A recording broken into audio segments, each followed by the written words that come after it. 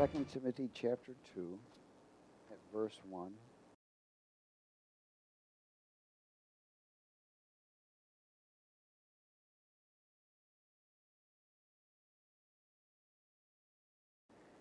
Ye therefore, my son, be strong in the grace that is in Christ Jesus. What's grace mean? God's plan. Amen. And the things that you have heard from me among many witnesses, commit these to who? Faithful men or women who will be able to teach others. Faith, people that are filled with faith, able to teach others or express to others everything that they've learned. Verse 3, you therefore must what? Endure hardship as a what? Good soldier of Jesus Christ. This is called a faithful warrior. Everyone say faithful warrior. No one engaged in warfare entangles himself with the affairs of this life, that he may please him who enlisted him as a soldier. A soldier is a warrior to be found faithful. What is faithful? Someone that's loyal, trustworthy, reliable, unwavering, stable, consistent, and full of faith.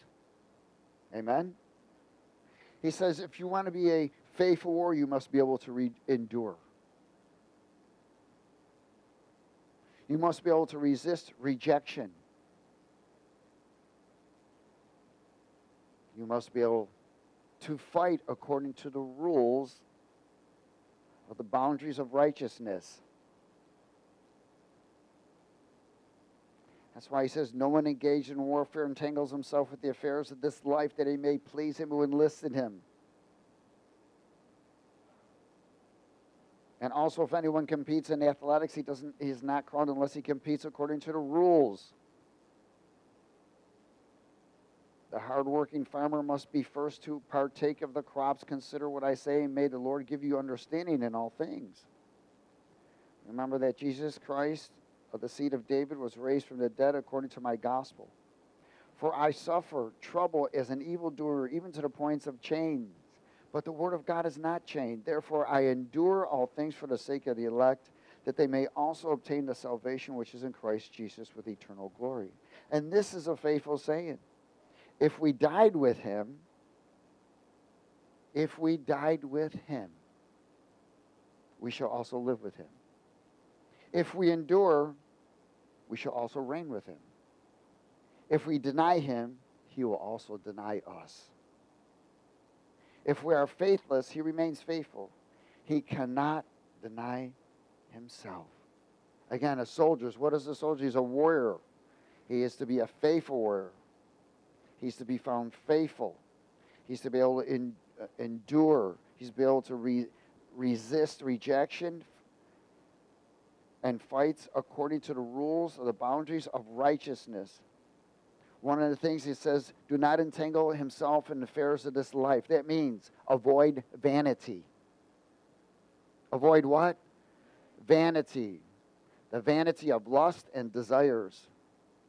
Avoid these things.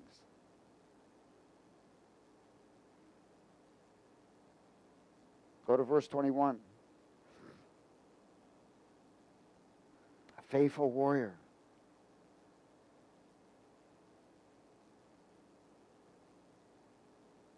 Is everybody there? Let's speak it. Therefore, if anyone cleanses himself from the latter, he will be a vessel for honor, sanctified and useful for the master, prepared for every good work. Amen? So what is the requirement? Maintain a high level of cleansing. To be considered by God as a faithful warrior. That way you're not beating the air for nothing. Amen? Verse 2, what does he tell us? He explains. He says, flee also youthful what? Lusts. But pursue righteousness, faith, love, peace with those who call on the Lord out of a pure heart. Number one, avoid the emotional drift. That's what he's saying. Avoid the what? Emotional drift. Number two, pursue righteousness, love, and peace. These are requirements. What? To maintain a high level of cleansing. So you can be considered as a faithful warrior. Pursue righteousness, love, and peace. Number 3, associate with those in relationship with the Lord, in close relationship with the Lord, that are not compromisers. And their motives and their desires are pure. Because you'll know them by the desires of their heart, won't you? So associate with those who are in close relationship with the Lord. Not mouthers. There's a lot of them that say things. But their heart, you can tell by their desires and the things they do, their motives and their intents. They're not honest in everything. So you want to associate with people with pure motives and desires. And again, avoid arguments that create strife or imaginations or images of corruption. Avoid these things. Look at this, verse 23. But avoid what? Foolish and ignorant disputes, knowing that they generate strife. And a servant of the Lord was not quarrel, but be gentle to all, able to what? Teach. Be patient. In humility. Correcting those who are in opposition of God, perhaps will grant them repentance, so that they may know the truth and that they may come to their senses and escape the snare of the devil, having been taken captive by him to do his will. Again, the first thing he's talking about, maintaining a high level of cleansing, to be considered by God as a faithful warrior. Without constant cleanse, there is no sanctification. Does everybody get it? You cannot be sanctified without a constant cleanse. Cleansing should be every day. By what? Avoiding emotional drift. Why? Because if that emotional drift grabs hold of you, you go into darkness. Pursue righteousness, love, and peace. Number 3, associate with those in relationship with the Lord that do not compromise, and that their hearts are pure and their motives and desires are pure. Number 4, avoid arguments that create strife or imagination or images of corruption. Number 5, must be an example as a God pleaser, not a man pleaser. Teaching others by your choices. Does everybody understand that? Man, every choice you make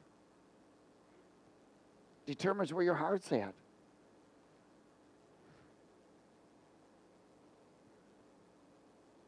And number 6, able to wait on the Lord with patience, or what we call endurance. So many people cannot wait. They get pushed. When you don't know what to do, you do nothing. You wait. Even when you know what to do, unless God is sending you, you wait. Does somebody get it? People get put out of position all the time. There must be a high resistance. Number 7, and finally, the high resistance to pride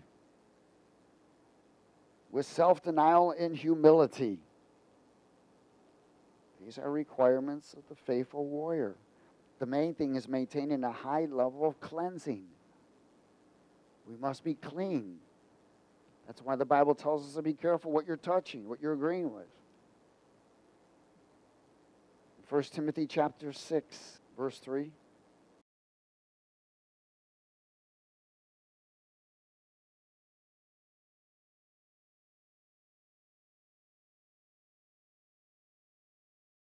If anyone teaches otherwise and does not consent to wholesome words, even the words of our Lord Jesus Christ, and to the doctrine which accords with godliness, he is what? Proud, knowing nothing, but is obsessed with disputes and arguments over words, from which come envy, strife, reviling, evil suspicions, useless wranglings of men of corrupt minds and destitute of the truth, who suppose that godliness is means of gain. In other words, they use God. From such withdraw yourself. Now, godliness without contentment is great gain. For we brought nothing into this world, and it is certain we're not going to carry anything out.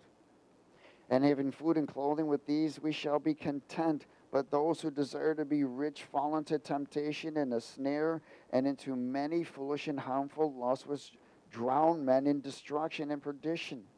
For the love of money is a root of all kinds of evil, for which some have strayed from the faith in their greediness and pierced themselves through with many sorrows. But you men and women of God, flee these things and pursue righteousness, godliness, faith, love, and patience. Fight the good fight of faith and lay hold on eternal life, to which you were also called and have confessed a good confession in the presence of many witnesses. Again, withdraw from vanity, seeking righteousness. There are many vanity seekers, self-promoters, survivalists, busybodies that are lovers of money and prideful. He said, withdraw from those things. Withdraw from that area. In Philippians 3, verse 7.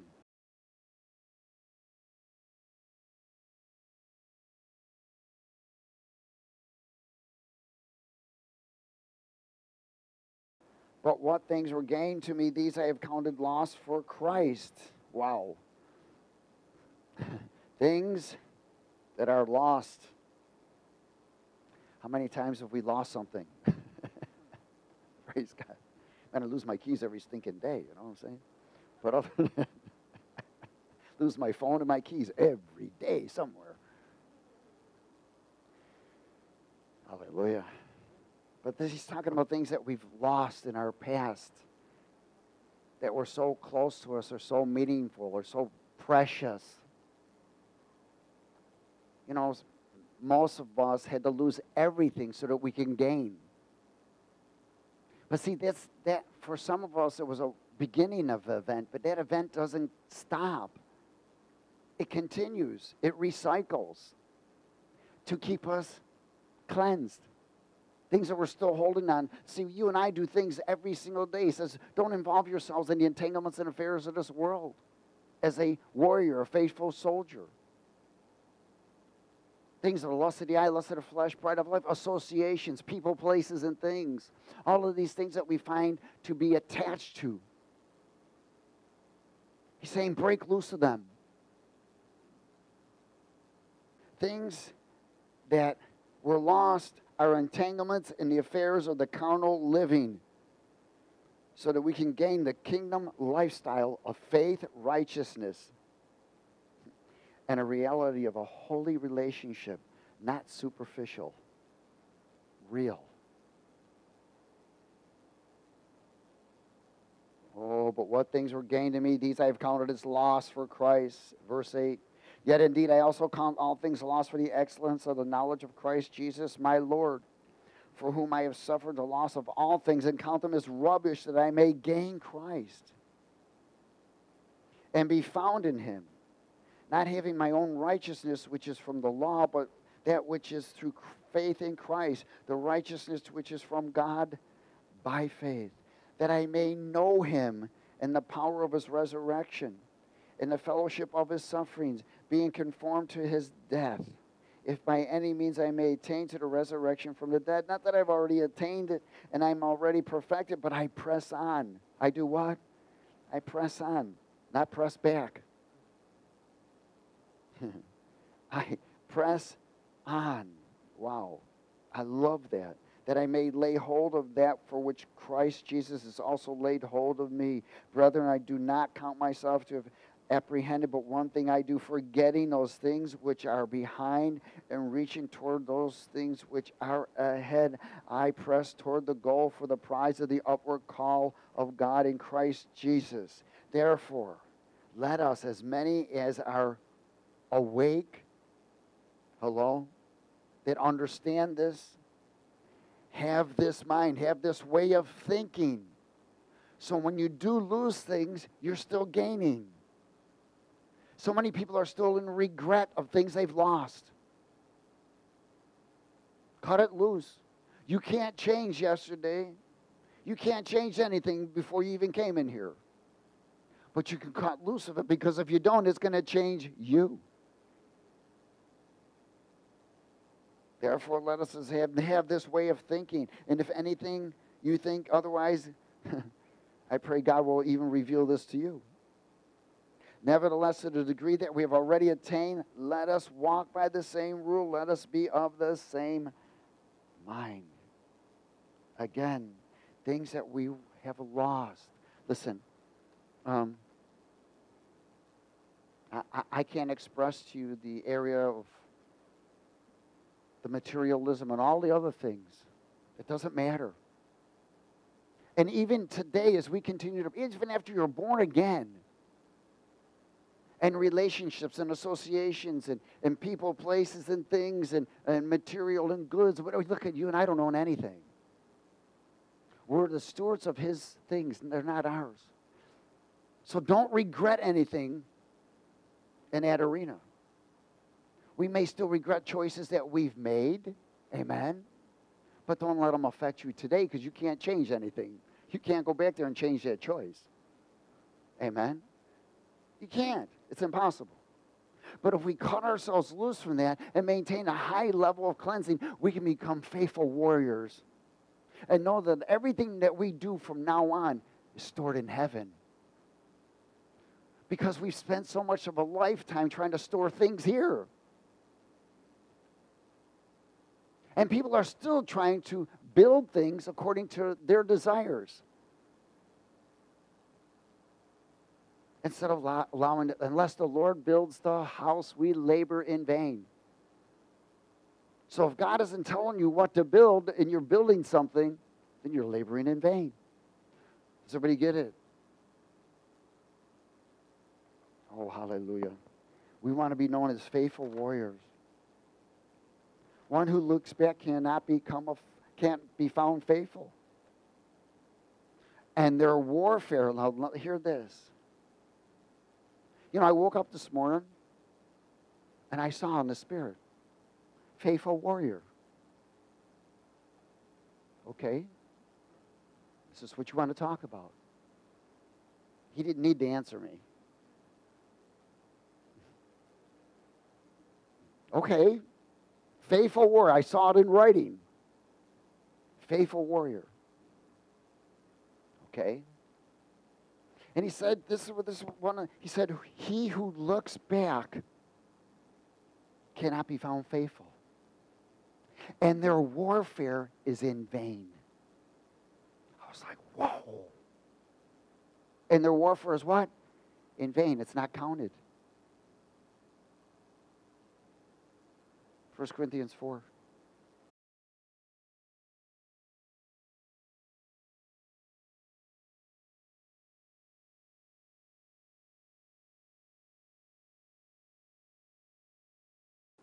See, He's given us the power to choose. But they're not making the right choice.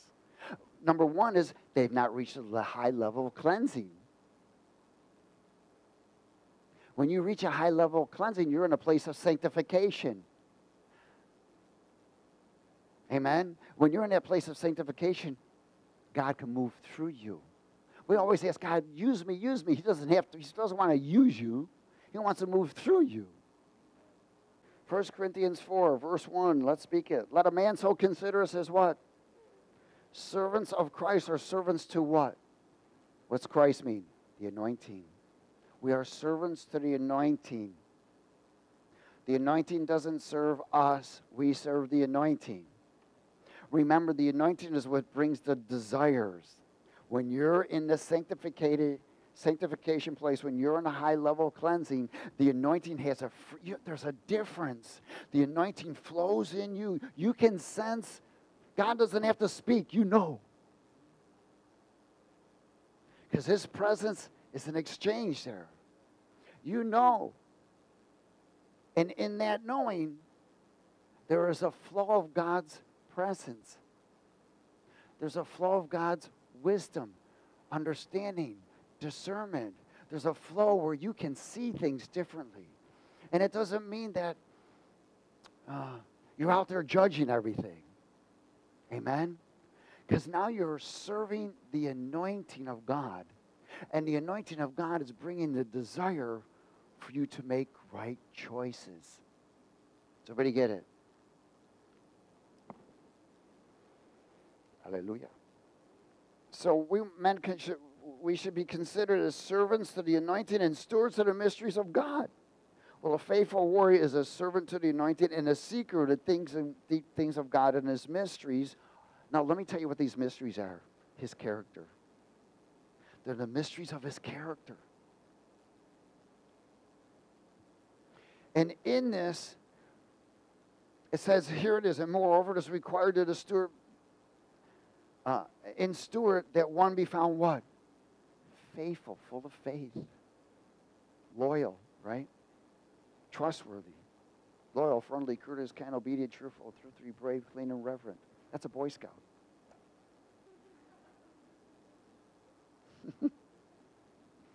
Hallelujah. You don't have to write that. I still remember that when I was a Boy Scout. Isn't that incredible? That's when dues were 10 cents. 10 cents for dues.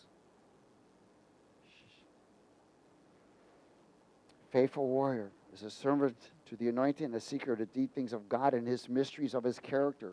They were able to discern God's time and counsel. See, there's counsel from God all the time to me and you. The Holy Spirit is the counselor. Amen? So God has given me and you counsel all the time. We have no excuse. We just allow emotions to make decisions and choices. Can all things work to the good? Yes, but it's a terrible thing to be successful in the wrong assignment. Verse 3. He said, but with me it's a very small thing that I should be judged by you or by human court. In fact, I do not even judge myself. I know nothing against myself, yet I am not justified by this, but He who judges me is the Lord. Why? Because he's got a close relationship with the Lord. He's maintaining a high level of sanctification, amen, a high level of cleansing, which has sanctified him. He is very sensitive to the presence and the impression of God. Everyone say the impression of God. This is what it's all about. The Holy Spirit impresses us all the time.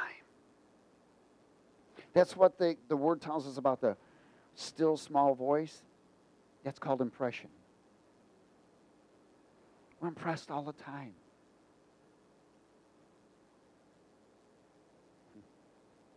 Psalm 15.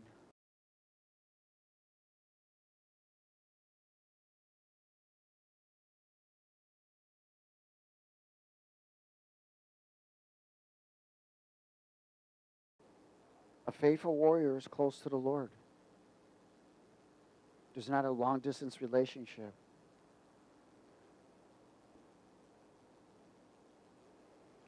Verse 1, it says, Lord, who may abide in your tabernacle and who may dwell in your holy hill or your holy presence. These are the guidelines of a faithful warrior. Look at this. He said, he who walks uprightly. He who works righteousness. He who speaks the truth in his heart and doesn't try to manipulate himself. Justify. Well, this is the choice. Well, this is why I'm. Well, here's my. No justifications. Where there's justification, there's guilt. Or should I say guilty?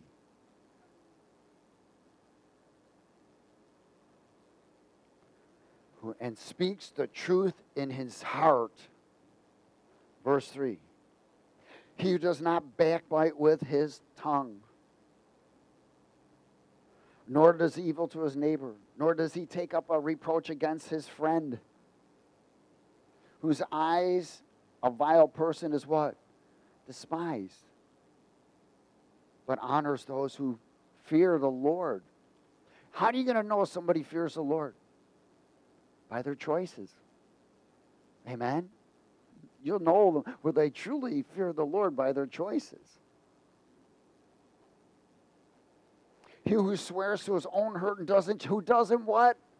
Change. You know that they are stable. They're not unwavering. He who does not put out his money at usury or bribe, nor does he take a bribe against the innocent. He who does these things shall never be moved. He will maintain a level of cleansing, sanctification, relationship, and will be labeled by heaven as a faithful warrior.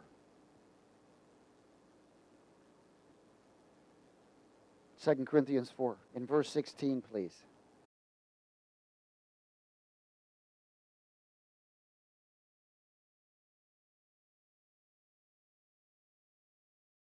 Therefore, do not what? Lose heart. Even though our outward man is perishing, yet the inward man is being renewed day by day. For our light affliction, which is but for a moment, is working for us. Say, working for me. A far more exceedingly and a great eternal weight of glory.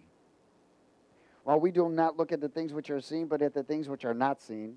For the things which are seen are temporary, but the things which are not seen are what? Eternal. Don't lose heart. Every affliction is working for us to exchange our old for the new. Hallelujah. You know, again, everything that really happens to us 99.9% of the time is brought on by ourselves. Amen. Sicknesses, all kinds of stuff. You eat enough Twinkies, you become a Twinkie. You eat enough whatever, you become it. Whatever you partake, whatever you eat, you become. So if you eat enough sugar, because sugar is nothing but another drug of addiction, it just comes in another form. Amen? It's going to harm you. People get high blood pressure, diabetes. And then it comes in the family line and goes down the tradition because those spirits carry it. But every majority of the time, everything that we do, it comes on ourselves. That's that law of sowing and reaping. But everything can turn to the good when we truly repent and turn from those ways. I'm an individual that I'll work till I drop or do whatever. I'll stay as long as I have to, even in the jail, until I get thrown out. I'll stay wherever until I get thrown out. And I ignore my body in the area of what it's trying to tell me sometimes. In fact, I'm a believer that says, for this thing to get fed, it must work for it. If my body needs food, you better work for it. In other words, inside I walk around, work for food.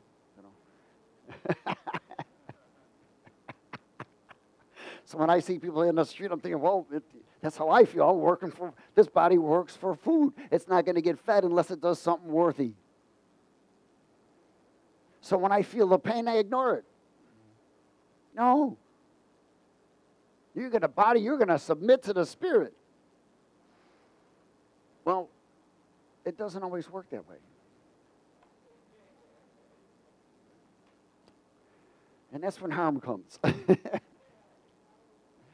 So anyways, I've been scolded and corrected, chastened, and paying the price. But I'm by His stripes, I'm healed. No matter what. Hallelujah. Because I'm turning from that way of living. Amen. I will submit to some of those things. But not all of them, because your body lies. It's a crybaby. It whines. And it's always in want. Hallelujah. I can't wait till the day we can hang it up. It's like taking off the flesh, put it in the closet. Let's go. But until then, we have to sleep with this thing and everything else. We get so focused sometimes as, did I pray enough? Did I do this enough? Did I do that enough? See, when you're maintain a high level of cleanse, you've done everything you're supposed to do. And God can move through you. Amen? Now, the Bible says lay hands on the sick and they will recover. It doesn't mean that they're going to get healed immediately, but there's a process of recovering because God is putting them in the line of position so that they can be healed, but he's going to bring them training so that they don't go back to the same thing again. Amen? Like some people need to change diet. Some people need to change this. Some people need so they're in the process of healing. When we were out there drugging and everything else and partying, well, we had some things to change. But you can't change on your own. It can only be done by the separation and sanctification unto God Almighty so that he can move through you. You know, so many times, oh, Lord, how I need to change. I want to change. Well, you need to die to yourself. The more you die to yourself, the more you change. Psalm 19, verse 7.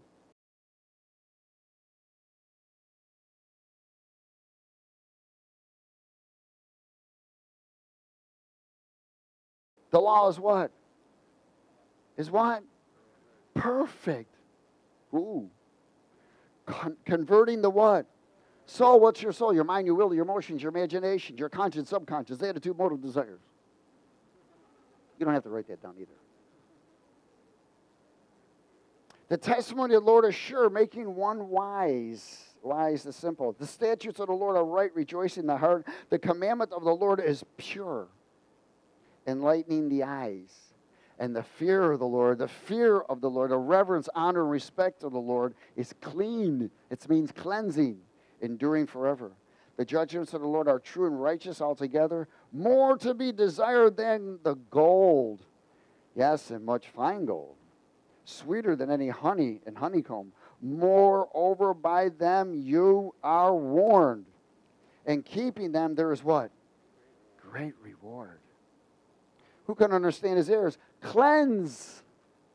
Cleanse me from secret, false, presumptuous. Keep back your servant also from presumptuous sins, things that we assume. Well, I thought this and I thought that. No, you assume that. And then people move on their assumptions and make choices on their assumptions. But God didn't send them to that. People make excuses by the word of assuming. Well, I assumed you figured this. Well, I assumed. No, man, you lied. You knew because the Holy Spirit told you. You just rejected it. Hello? Keep back your servant also from presumptuous sins, and let them not have dominion over me. Then I shall be what? Blameless, mean cleansed. And I shall be innocent of great transgressions. Let the words of my mouth and the meditation of my heart be acceptable in your sight, O Lord, my strength and my Redeemer. Servant is warned. He's a warrior who is warned in keeping the boundaries. These are boundaries. There's great reward. Psalm 119, 9.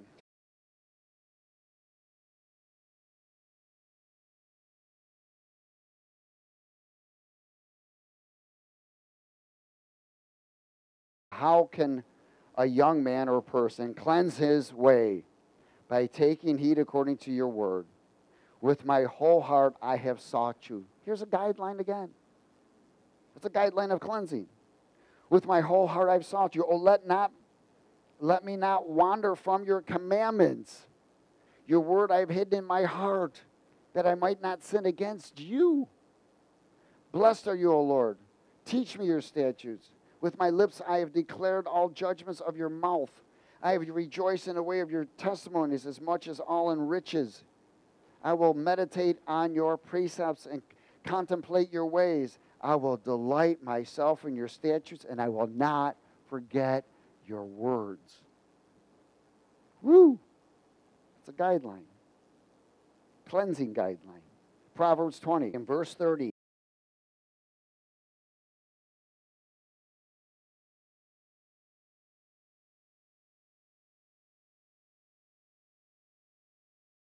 Blows that what? Hurt, cleanse away evil. Say it again. Blows that hurt, cleanse away evil. So has anybody ever been hurt? Emotionally hurt? It's to cleanse away evil. And do stripes, as do stripes, the inner depths of the heart. So the stripes are for the healing of the heart, he's saying here. But the hurts cleanse us so that there can become a healed heart. How does cleansing happen? Well, you repent. Amen? The cleansing of the blood of Jesus and the washing of the Word of God. So he's saying, you know what? There's times when you're going to get sideswiped. It's going to hurt. There's things you're going to be rejected. There's going to be something that happens that hurts you emotionally. Emotional hurt is probably the most painful, even though we have physical pain, but emotional hurt, you can't just take something to move it away. Although people try to use drugs and alcohol and everything else, but it still just builds up. And then they talk about it even more when they're high. So, hello? They really talk about it. Then, anyways. Then they get higher, and then it gets even worse. That's how people commit suicide. The enemy convinces them. Oh, man, something happens. Go get high. Instead of running to the throne, they run to the phone, and they're out back on the streets. Hallelujah. So sometimes, again, there's got to be something when... Listen, God allows things, but again, we bring everything on ourselves. Amen? So God watches. Oop, there they do it again. There you go. Oh, man, he's going to get hurt. I know it this time. But I'll be there to catch him. I'll be there to guide them. I'll be there to help them get healed. But we're going to go through the learning process now so we don't do it again. And again. And again. And again. So we don't stay in that stupid stupor. Amen? Blows that hurt, expose and to remove evil alliances. Many times we have evil alliances and don't even know it. Things you agree with, emotional attachments, so forth. So these blows that hurt, expose. So to remove evil alliances of people, places, things, emotions, and idols. Psalm 31, 22.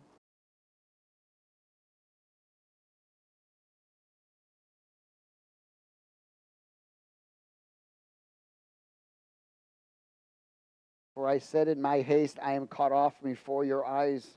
Nevertheless, you heard the voice of my supplications when I cried out to you. Every one of us has fallen in that place where it's like, where are you, Lord? Where are you? Man, I really need you right now. Where are you? And this is where, man, as soon as you say that, the enemy comes from every area. You know that, right? But he said, nevertheless, you heard the voice of my supplication when I cried out to you. You must know that he hears, no matter what the enemy says. Now, it doesn't mean he's going to answer you according to your request, but you know that he hears. Amen? Because he knows what's best. Lord, your will be done. Answer this. Okay, wait a minute. This is what I want, but your will be done. Okay. Yes, we become hypocritical in our own attitudes and motive and desire sometimes. Verse 23. Oh, love the Lord, all you his saints, for the Lord does what? Preserves the faithful and fully repays the proud person. Be of good courage, and he'll strengthen your heart, all you who hope in the Lord. Psalm 16, verse 7.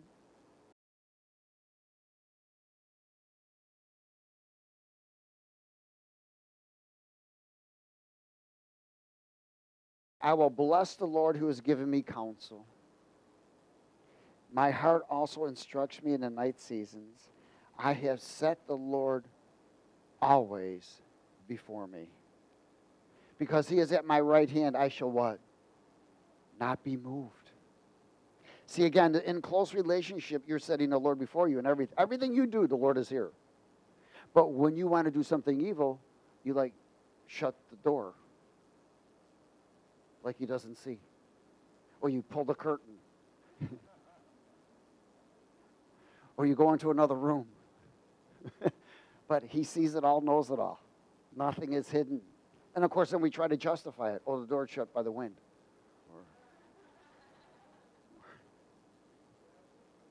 Or the devil made me do it. You know. Hallelujah.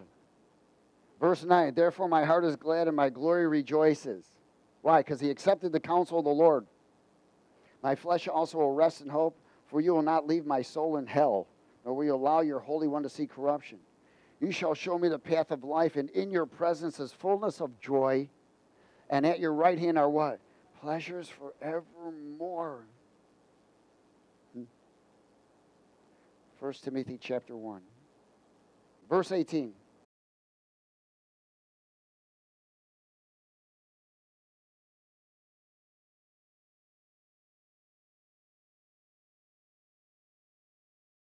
This charge I commit to you, son Timothy, according to the prophecies previously made concerning you, that by them you may wage the what?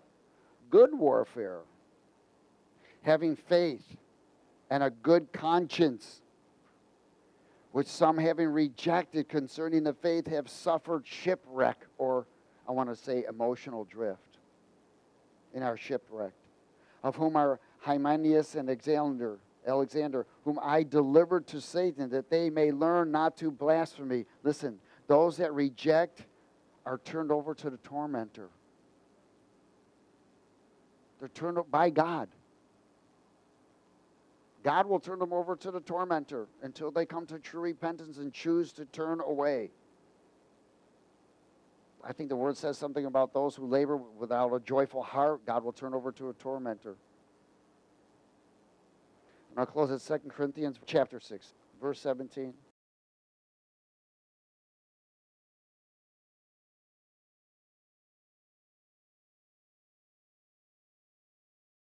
Therefore, come out from among them and be separate, says the Lord. Why? Then there's for cleansing and sanctification. And don't touch what is unclean, and then I will receive you. I will draw near to you as you draw near to me. But if there's something in there that is not clean, he cannot draw near to you. I will be a father to you, and you will be my sons and daughters, says the Lord Almighty. Therefore, having these promises of God, beloved, let us cleanse ourselves from all filthiness of the flesh and the spirit, perfecting holiness in the fear and reverence of God Almighty. This is a faithful warrior. Amen? Is a faithful warrior consistent? Amen. Got to be alert. The Bible says the devil's coming from every area, snares us every day, attempts to, sets traps. Well, you won't step in them. You won't be moved. A faithful warrior. Praise God. Remember, to be a faithful servant, you got to be first a faithful warrior. Maintain your warfare. Maintain the level of cleansing. Their sanctification maintains your closeness to the Lord. Acknowledge him in all of your ways. Don't be worried about pleasing man. You please God and you'll have pleasing with man. God first, God first, God first. Amen. Father, we thank you for your word. We are honored and blessed. Let what has been spoken be released in this prophetic moment of time so that we may walk in the fullness as a faithful warrior for your honor and for your glory. In Jesus' name. Everybody said amen?